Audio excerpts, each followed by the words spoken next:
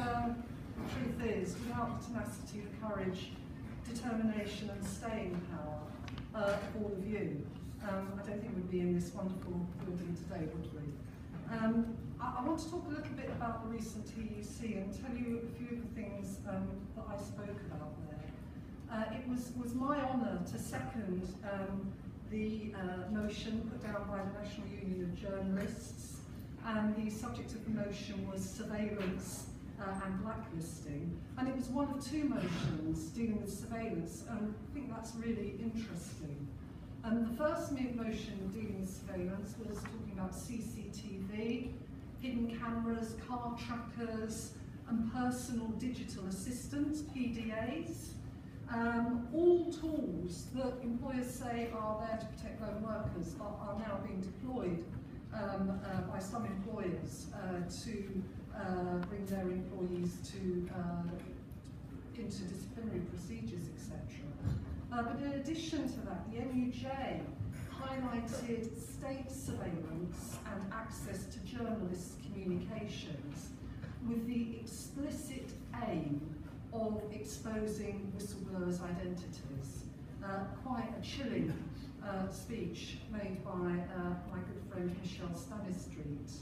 And all of those things combine to create a perfect storm, don't they? A green light to unscrupulous employers and a green light to state interference. And of course, we must never forget, and I'm sure you've discussed this, the link between the state and the blacklisting conspiracy.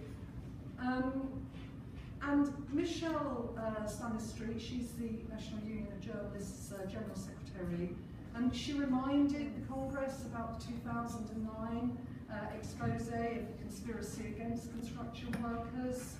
And I know, because I've been involved in it over recent years, the Trade Union Congress, workers from all walks of life, have heard really harrowing accounts from decent people denied employment for the crime of fighting for safe working conditions, but importantly, and I think this is the critical issue, fighting for the rate for the job. And in the amendment we put, we highlighted the important work of Blacklist Support Group, and I think, again, my plaudit goes to the BSG, but also sister unions, that has involved trade unionists beyond construction, so there is a much better awareness now, outside of construction, about how the Consulting Association collated files on thousands of workers and how those 44 companies conspired. We've campaigned for better law with the Blacklist Support Group, and lots of politicians, far more than even a few years ago, are supporting our call for better law, both in Westminster, Holyrood and Welsh Assembly, and many, many Labour councils across the UK. And Roy's just mentioned it, this audience, you know how those conspirators were dragged, I use my words advisedly, were dragged to the high courts of justice, and how thousands of, hundreds of our members won financial compensation. And what I think still sticks in my throat, and we didn't accept this, what the contractor company said was that they're sorry. They're really, really sorry. But they are still unable to admit to the term blacklisting.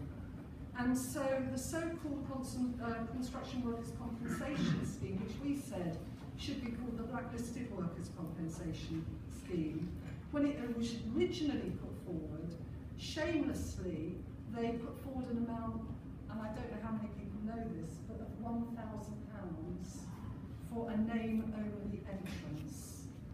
£1,000. Small change to the leaders of those organisations. We thought that was an insult to workers who, for many, had experienced a breakup in their family life, whose lives were ruined. We got much more, but quite truthfully, we don't want to look back, we now want to start looking forward. And really importantly, and I know Keith will touch on this, he's got some smashing ideas in this book a manifesto for labour law. Still, the law intended to protect blacklisted workers is woefully inadequate. Now, what's really important is that the Congress of TUC backed our renewed demand for better law and a full public inquiry into blacklisting, with input from our blacklisted members who are still denied work today. My union has produced this guide, Blacklisting Closing the Net, guidance on combating contemporary blacklisting. And while we're gathering evidence through our activists of contemporary blacklisting, we're campaigning industrially to back our activists who are out there fighting for the rate for the job and equal pay. I told TUC Congress of how in July, Unite, a Fawley oil refinery, threatened tactical industrial action. 21 workers could have closed that refinery, and I'm pleased to say that the company buckled and we won equal pay for migrant workers, a rise from 48%.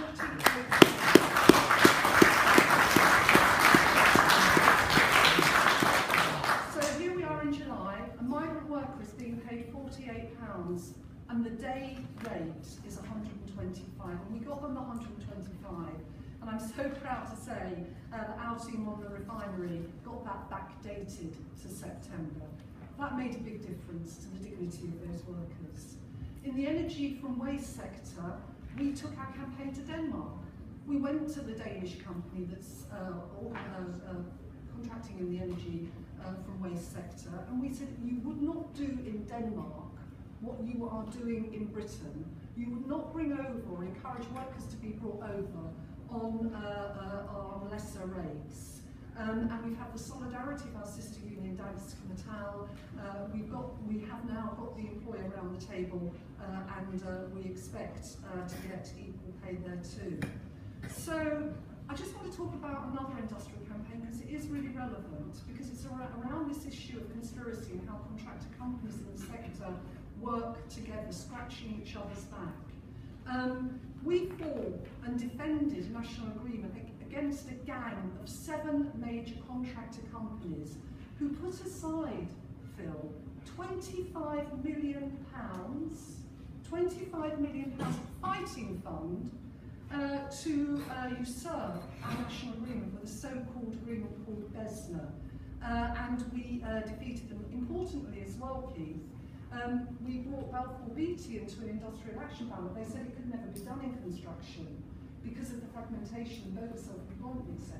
They took us to the High Court, and we won that High Court case. So we won that dispute.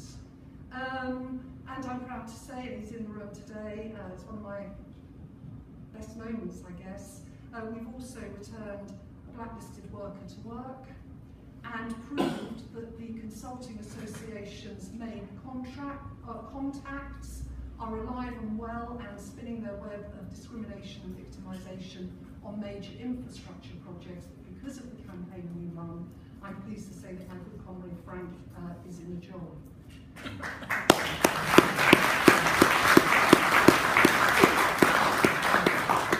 As you know, major contractors sublet blacklisting. Dave Smith knows this better than many. To labour suppliers vetting, it's a double whammy really, because the labour supplier vets, then the contractor vets, and then, you know, big surprise, the guy that was going to be laid on Monday, suddenly they don't need, 5, they only need 4. And I know for a fact that labour suppliers, we put a squeeze on to employ our blacklisted workers, are now having to choose still between action by our union and losing contracts, losing work from major contractors. So, comrades, it would be really foolish and naive to think that the industry is cleansed. And in all these campaigns, our activists on the front line know that their actions are watched and they know that their actions are noticed. And so we say to contractor companies, the litmus test is, will you consciously take on your books our activists? And I'm pleased to say we have now got some of the major contractors on a major project think about crossing London by rail, into jobs, and we've got them stewards' credentials. But, you know, we need to do so much more, and that demand dovetails into our campaign for direct employment. Look, we use political, legal, but crucially industrial tactics, and I'm really delighted to say that we called on the TUC Congress to support a further TUC Day of Action to back the demand for a full public inquiry and an end to contemporary blacklisting. We will ensure that the Blacklist Support Group is invited to help plan that day. Some of you will know some of the industrial tactics that we use to deal with most unscrupulous employers can be symbolised by giant rats. But it isn't all about demonstrating. It's an intelligent, meticulously planned and executed strategy, and it wins for workers, foremost in construction, but not exclusively. Currently, Unite is demanding that Bromley Council, Tory through and through, back off from victimising whistleblowers, expose the truth about that council's failures, its failures of older people and its failures of vulnerable children. But in particular, in that campaign, we are seeking to reinstate the full facilities for our shop steward, who we say has been penalised for whistleblowing. So, and I'm not going to go on for much longer, don't worry. In our publication Closing the Net, we do expect to disclose a pattern that is evidence of contemporary blacklisting, evidence that the former Scottish Affairs Committee inquiry into blacklisting asked for, but importantly, evidence that the former Secretary of State Vince Cable said would be a prerequisite for a full and independent public inquiry. The Tories are part of that government, weren't they? And so I'm sure they'll deliver on it today. So look, you know, today is the day that the UKIP leader was announced. And our rebuttal to xenophobia and the slogan, "Take back control," our rebuttal to the thuggery on our streets, and our rebuttal to the temptation workers may see in the slogan, "British jobs for British workers," our rebuttal to that is to organise industrially against the undercutters, the exploiters of migrant workers, and to back our members all the way when they take their case to employers for strike action or other campaigning. But I know that I can count on your solidarity in supporting the forthcoming TUC Day of Action. Thank you very much indeed.